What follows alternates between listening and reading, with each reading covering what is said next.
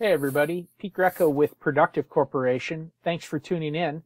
Today I'm going to show you real quick how you can prevent MFA cookie authentication theft using CCleaner. So what are we really talking about here? Past the cookie attacks. What this does is allows a hacker who's infiltrated your browser to steal both your password as well as authentication cookies. So once you authenticate to your Salesforce or M365 or Google Workspace or whatever, if you're going to be able to access that website throughout the day, that authentication is stored in a cookie on the browser. Hackers have been able to figure out how to grab that password as well as that MFA cookie and then log into your account as you without being required to authenticate again. Now, there is a shelf life on that, but it's pretty effective at bypassing MFA. So how can we do that with CCleaner? Okay, so to get started with that, what I like to do is create a group policy that I can apply to big groups of machines or all of my machines, however I want to do it. So you can see I've got a group labeled Pete's machines, and I can see which machines are a part of this group. I can change the name. There's a whole bunch of stuff I can do. But what I mainly want to do here is make sure that on all of my browser settings that I've got cookies checked and saved passwords. The other thing that you might want to investigate, and especially if you've been using CCleaner already, you might have whitelisted some cookies from long ago that you would see listed here. And if you're seeing things that you require MFA for, like M365 or Google Workspace or any financial accounts or HR accounts or whatever, you might want to delete saving those cookies because that's going to store those MFA tokens, right? The other thing that I want to make sure that I'm getting rid of is passwords. Now, we require everybody to use a password manager, and we want to prevent passwords from getting stored in the browser as much as we can so that they can't be exfiltrated.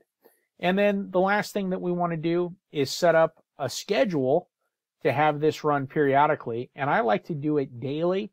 Sometimes I like to set this up at startup for a few different users so that as they're booting, this is running and getting their machine clean. One of my favorite things to do. And so I run it at a time when I know everybody is around. Such low overhead, nobody's going to notice what's going on or that anything is happening.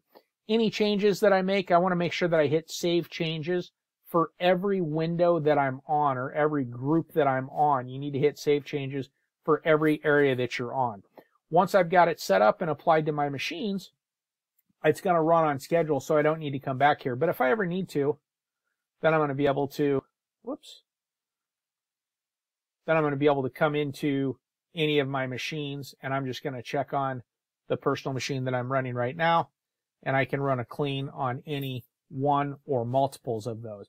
Now, if you want to see the data that's there before you clean anything off, you can run an analyze, but because we've been using this for nearly 10 years, I feel comfortable just running the clean right off, and I'm going to be able to see what's going on here. And so you can see how quick this is running. I'm running on a virtual session on my Hyper-V Windows 11 workstation, right? So I'm shared resources here. I'm shared internet, and you're going to see how quick this runs without too much hassle. On my agent, I can hide the agent so the end users can't see anything.